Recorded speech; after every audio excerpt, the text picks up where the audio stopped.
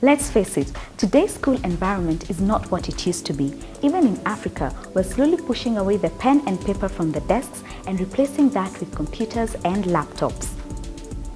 In some parts of the world, students are learning how to fly drones and build computers from scratch.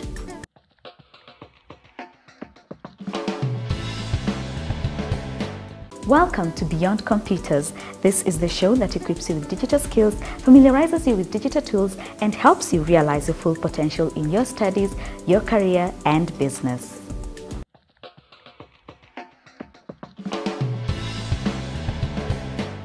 On today's episode, we are looking at some of the digital technologies that are taking over the classrooms now and in future. And number one on that list is virtual reality. The first form of virtual reality involves the traditional computer or desktop through which students can be able to explore a virtual experience by using a mouse or other device such as a joystick.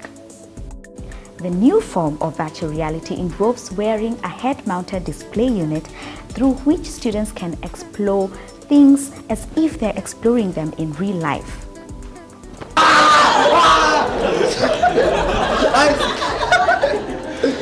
Using virtual reality, students can explore a historic building in ancient Greece.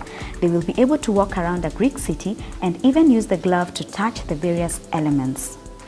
Virtual reality brings to life what students are learning in a way that books and other media could never accomplish. Number two, 3D printing. 3D printing allows students to explore objects during learning. There are many objects that students are not allowed to use or touch during a learning experience because of their sensitivity, such as fossils and other artifacts.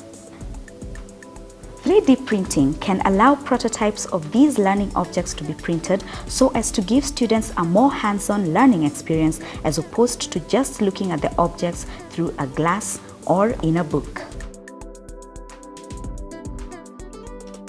3D printing technology is, however, not cheap, and not many institutions have managed to employ it in the learning institutions. Number three, the cloud. Remember how you used to carry heavy books when going to school? Well, this could become a thing of the past thanks to the cloud. Learning material can be stored and accessed from the cloud, and students can also do homework from there. The cloud can also give teachers direct access to data on students' study habits. By doing all their homework online, students provide engagement data on how long they spend on their assignments and whether or not they are taking notes. Major publishers can use this data to analyze the effectiveness of the material that is being given to students for learning. In addition, they will be able to then come up with content that is more relevant in today's world.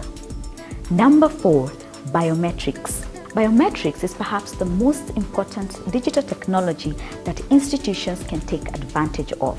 Fingerprint scanning helps make borrowing books and keeping track of students' borrowing and study habits in libraries much easier. It provides information that can help determine if there is a shortage of some books and if students are returning books on time and other important data needed in the library. With biometrics, it's easy to enhance security and keep track of external visitors in the learning institutions. You know what time students got to school, their movement around the campus, and when they leave. It's even used in some schools for getting meals at the cafeteria as opposed to using the conventional meal card. Number five, holograms.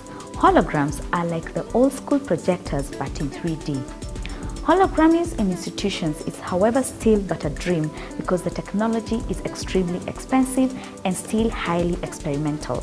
In future, hologram technology will allow teachers to give lessons to students across the world. How cool is that? Those are the 5 digital technologies expected in our classrooms now and in the future.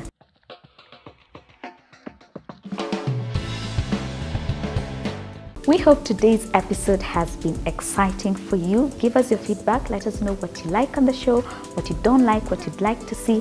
Interact with us on our social media platforms on your screen. Check out our interactive blog, discover.jkuart.ac.ke. Thank you for watching Beyond Computers. Until we meet next time, la prochaine, au revoir.